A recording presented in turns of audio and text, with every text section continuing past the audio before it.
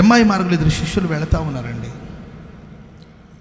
మాట్లాడుకుంటారు, ఏంటి ఎందుకు ఇలా జరిగింది, ఎందుకు ఇలా జరిగింది, ఇలా అనుకోలేదు, ఇలా ఎందుకు జరిగింది, అయ్యో ఇలా జరిగింది ఏంటని మాట్లాడుకుంటూ యెరూషలేములో నుండి యెరూషలేము నుండి ఎమ్మాయి మార్గాన వెళుతున్నారు వాళ్ళు.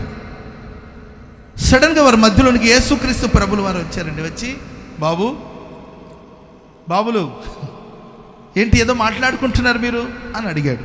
అడిగితే ఇంకేం మాట్లాడతామయ్యా, యేసుప్రభుని గురించే, అదే కదా హాట్ టాపిక్, యేసుప్రభు గురించే కదా మాట్లాడుకుంటున్నాం, తెలీదా నీకు?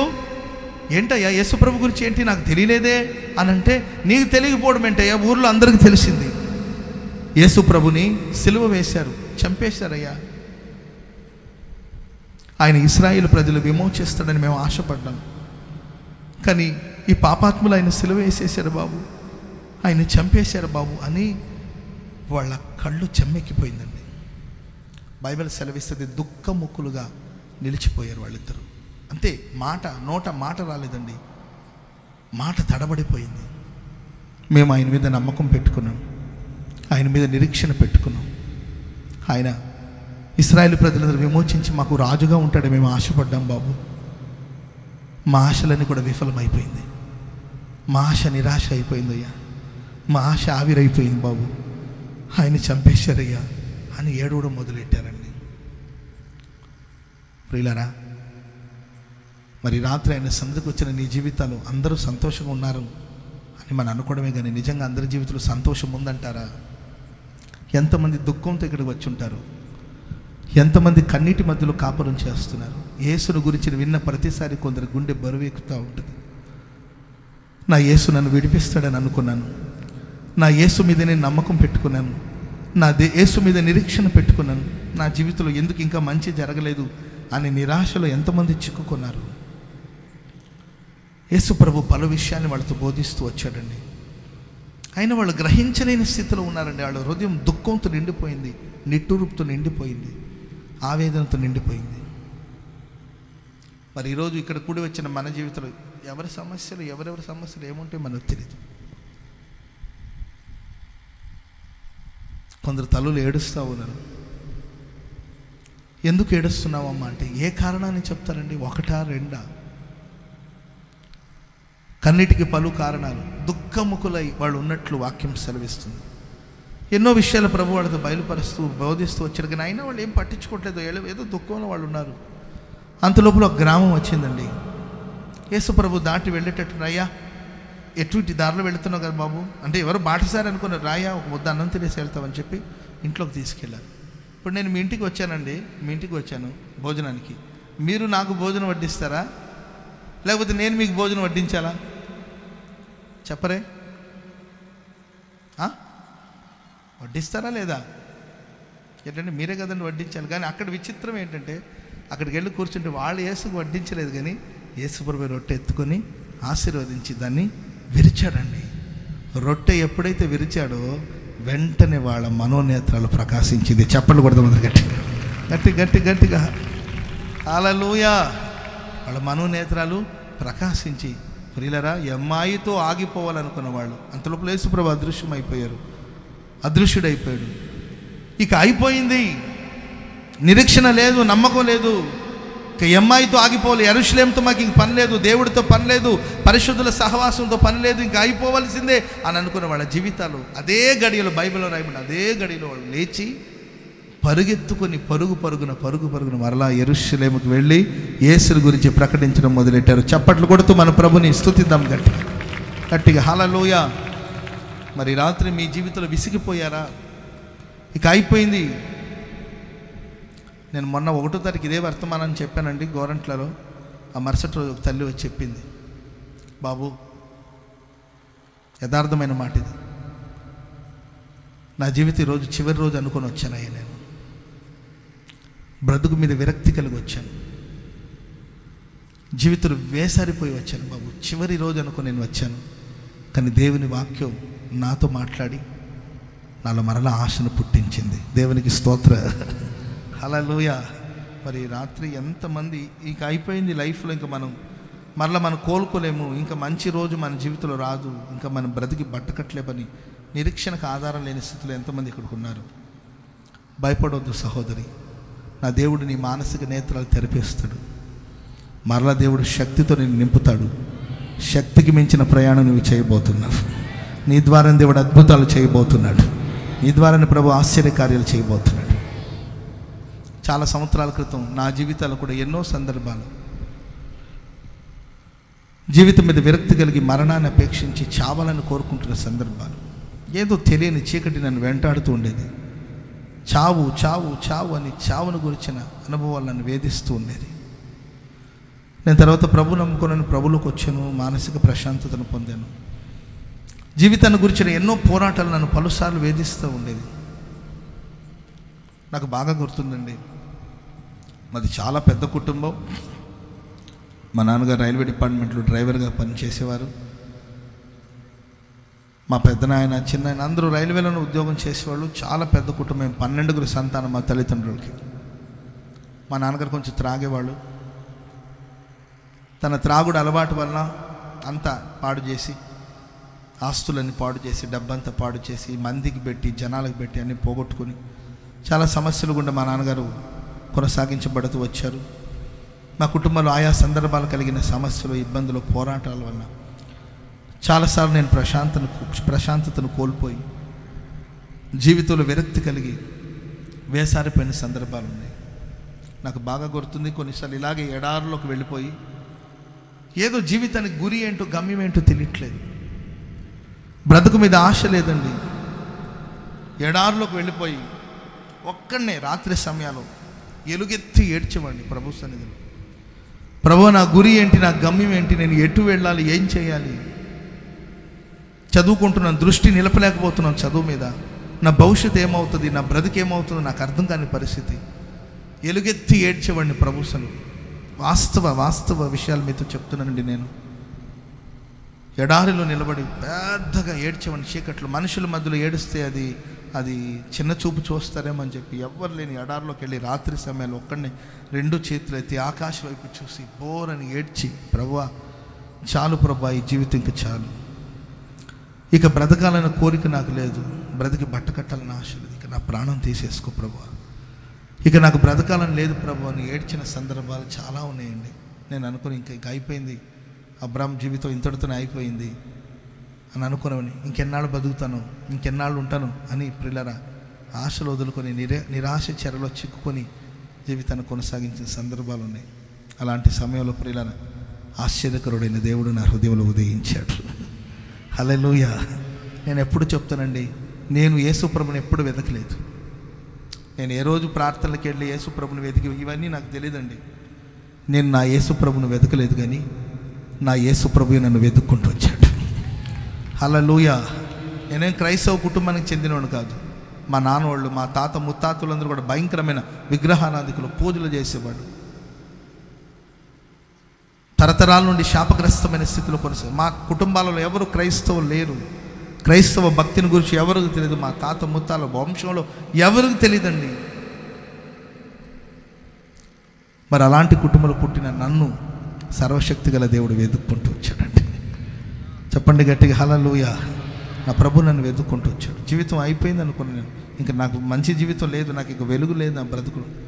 అలాంటి నా ఎడారి లాంటి బ్రతుకులో క్రీస్తు ప్రభు తన పరిపూర్ణమైన ప్రేమను తీసుకొని వచ్చి నిరాశ చెరలో ఉన్న నాకు చెరలో నుండి విడిపించి, చెలిమితో నన్ను బంధించి, తన ప్రేమను నాకు అందించి బ్రతకాలని ఆశ పుట్టించాడండి. ఆ తర్వాత నేను చాలా చాలా చాలా ప్రార్థన చేసిన ప్రభుసులు, ఏంటి నా లైఫ్లో, ఏంటి నీ ప్లాన్ ఏంటి, నీ సంకల్పం ఏంటి అని కన్నీళ్లతో నేను ప్రార్థన చేస్తుంటే దేవుడు నా ప్రార్థన ఆలకించి మా ఊరికి దైవజనులు ఏసన్ గారు వచ్చారు. మాది కర్ణాటక ప్రాంతం, మాకు తెలుగు భాష రాదు, నాకు తెలుగు భాష రాదు. దైవజనులు మా ఊరు వచ్చారు, ఏసన్ గారు వచ్చారు. ఏసన్ గారిని చూశాను, వారి బోధ విన్నాను, వారి దగ్గర బాప్టిజం తీసుకున్నాను, ప్రభుని సొంత రక్షకునిగా అంగీకరించాను. నేను ఒకరోజు ప్రార్థన చేస్తుంటే ఆ ప్రార్థనలో నాకు ఏసన్ గారిని దేవుడు చూపించి, ఏసన్ గారు వెళుతూ ఉంటే ఏసన్ గారు వెళుతూ వెను తిరిగి చూసి నన్ను రమ్మని పిలుస్తున్నట్టు ఒక దర్శనం చూశాను. నేను రమ్మని ఏసన్ గారు నన్ను పిలుస్తూ ఉన్నట్టు నేను ఒక దర్శనం చూశాను. ఎప్పుడైతే ఆ దర్శనం చూశానో వెంటనే ఏసన్ గారి దగ్గరికి వచ్చి నేను నా దర్శనాన్ని గురించి షేర్ చేసి, బాబు దైవజనులు మీతో నేను సేవ చేస్తానని యేసన్న గారితో చెప్పినప్పుడు వాళ్ళు అన్నారు, అప్పుడు నా వయసు కూడా 18 సంవత్సరాలు, నాకు పెద్ద వయసు కూడా కాదు ఆ రోజు, 18 సంవత్సరాల వయసు నాకు. అప్పుడు యేసన్న గారు అన్నారు, చిన్నపిల్లోడు కదా, నీవేం సేవ చేస్తావు నాన్న, అయినా నీకు భాష కూడా రాదు, మరి నీవు అక్కడికి వచ్చి ఏం చేస్తావు, అట్లా అని చెప్పారు. ఆ తర్వాత నేను పట్టుదలతో ప్రార్థన చేసి ఆ తర్వాత దైవజనుల అనుమతి తీసుకొని దైవజనులతో పాటు నేను ఆంధ్రప్రదేశ్కి రావడం జరిగింది. అదే నేను మొదటిసారి గుంటూరు రావడం. ఇక్కడ భాష రాదు, ఇక్కడ పద్ధతులు తెగడు, ఇక్కడ పరిస్థితి తెలీదు, నాకు తెలుగు భాష కూడా రాదు.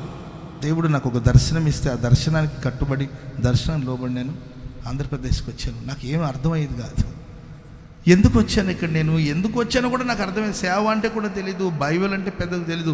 నేనేమి ఎప్పుడు నుండో క్రైస్తవుని కాదు, అప్పుడే ప్రభు నమ్ముకున్నాం, అప్పుడే కొంచెం ఏదో ప్రభు గురించి తెలిసి తెలియని ప్రార్థన, తెలిసిన మాటలు వచ్చి అంతే. కానీ అంత బ్రతుకంత శూన్యంలాగా అనిపించేది, భయం అనిపించేది, వెళ్ళిపోదామా పారిపోదామా అనిపించేది. రకరకాల సమస్యలు గుండా నేను వెళ్ళవలసి వచ్చిందండి. కానీ సర్వశక్తి గల దేవుడు నన్ను ఎమ్మాయితో ఆపలేదండి. నన్ను దేవుడు నూతన శక్తితో నింపి ఇంతవరకు దేవుడు నన్ను నడిపించుకుంటూ వచ్చాడు. హల్లెలూయా, చెప్పండి గట్టిగా హల్లెలూయా. ఈరోజు ఇంతమందికి దేవుని మాటలు చెప్పే భాగ్యాన్ని దేవుడు నాకు ప్రసాదించాడు. దేనికి పనికిరాడు వీడు, అయోగ్యుడు, అభాగ్యుడని అందరి చేత విసర్జించబడిన నా జీవితంలో దేవుడు జీవాన్ని నింపి ఈరోజు ఆయన చేతులు ఒక పవిత్రమైన పాత్రగా ప్రభు వాడుకుంటున్నాడు. అనేకులకి ఒక ఆశీర్వాదకరంగా, ఒక పనిముట్టుగా, దేవుని పనిముట్టుగా ప్రభు నన్ను వాడుకుంటున్నాడు. కారణం ప్రియులారా, కన్నీళ్లతో నేను ఆయన సన్నిధిలో చేసిన ప్రార్థన ప్రభు ఆలకించాడు.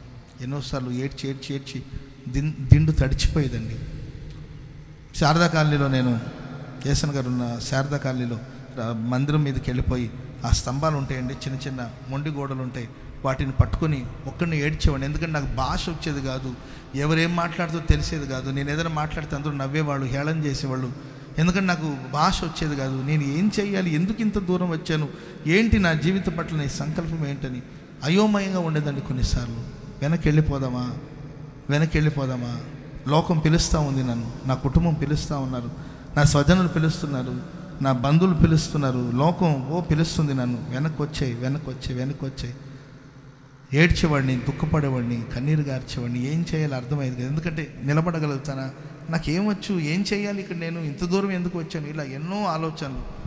గొప్పగా ఆలోచించేంత వయసు కూడా లేదు, అంత జ్ఞానం కూడా లేదు. కానీ కృపగల దేవుడు ప్రతిదీ నాకు బయలుపరుస్తూ వచ్చాడు, ఆశీర్వదిస్తూ వచ్చాడు. ప్రియులారా, తిరిగి మరలా నేను అమ్మాయిలోకి వెళ్ళిపోకుండా నా దేవుడు మరలా నన్ను యెరూషలేములో తీసుకొచ్చి స్థిరపరిచాడు. చప్పట్లు కొడుతూ ప్రభు నామమును స్తుతించండి. హల్లెలూయా. నా జీవితాన్ని ప్రభు ఈరోజు ఆశీర్వాదకరంగా మార్చాడు. ప్రపంచ దేశానికి ప్రభు తీసుకెళ్తున్నారు.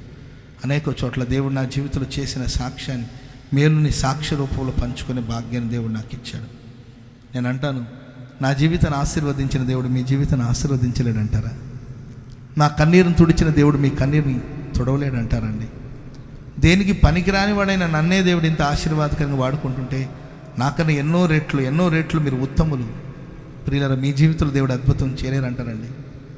పాపినైనా నా జీవితంలోనే దేవుడు ఎన్నో మేళ్లు చేసుకుంటూ వస్తే పరిశుద్ధులైన మీ జీవితంలో ప్రభు కార్యం చేయలేరంటారండి?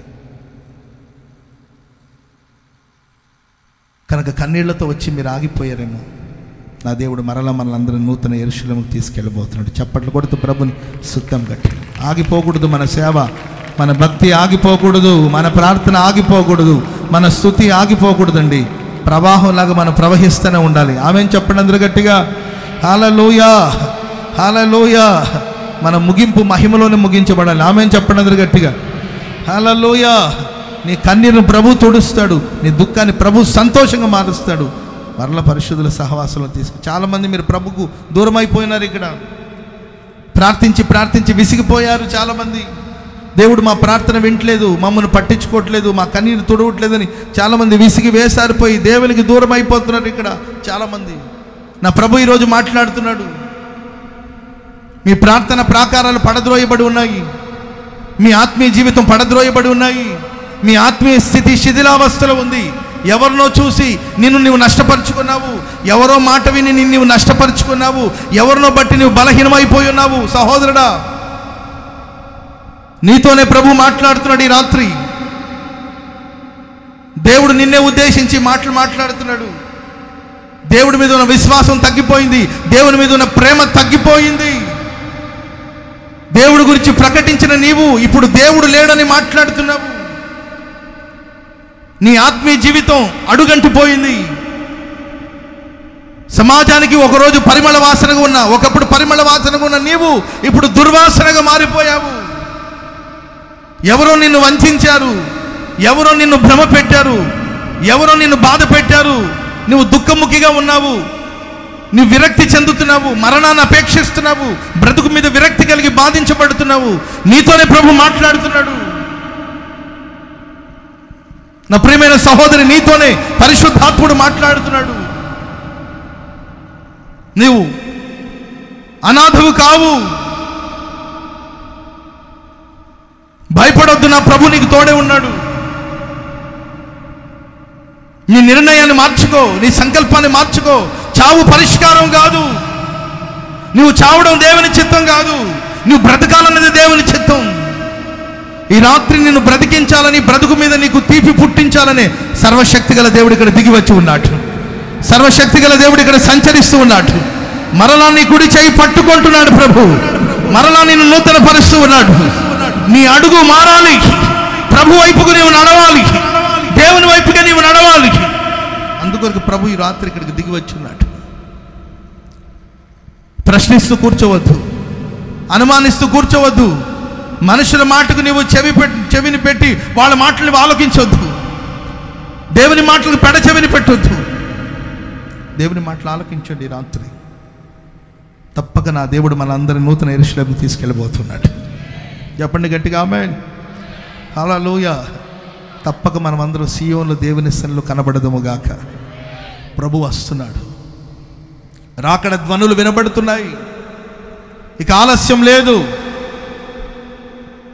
చాలామంది చెప్పారులే బాబు, ఈ మాటలను అనుకోవద్దు.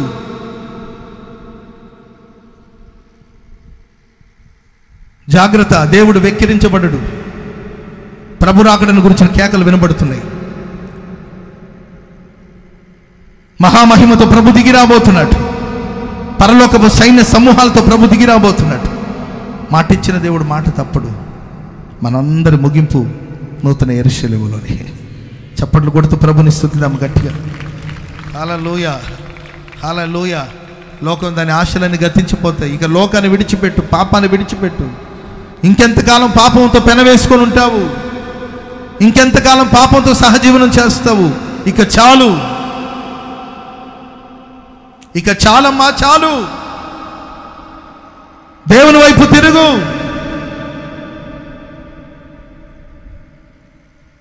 మనసును మార్చుకునే సమయం ఆసనమై ఉన్నది. ఎవరో ఉన్నారు ఇక్కడ కొంతమంది, రెండు తలంపుల మధ్యలో కొట్టుమిట్టాడుతున్నారు. రెండు పడవల మీద కాళ్ళు పెట్టి ఎటు వెళ్ళాలని అర్థం కాని ఆలోచనలు కొనసాగించబడుతున్నారు. మనసును మార్చుకోండి, ప్రభు వైపుకు రండి. నా దేవుడు మన మానసిక నేత్రలు తెరుస్తాడు, కన్నీరు తుడుస్తాడు, సియోనుకు నడిపిస్తాడు. ఈ మాటలను దేవుడు మన వినికిడిలో స్థిరపరిచి ఆశీర్వదించుగాక.